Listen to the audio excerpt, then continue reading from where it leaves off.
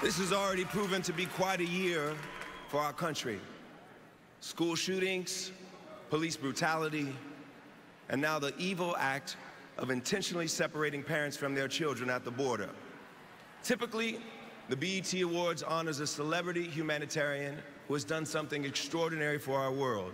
But tonight, we want to honor a few of the individuals who've had the opportunity in their everyday lives to do something unexpected and impactful for our community.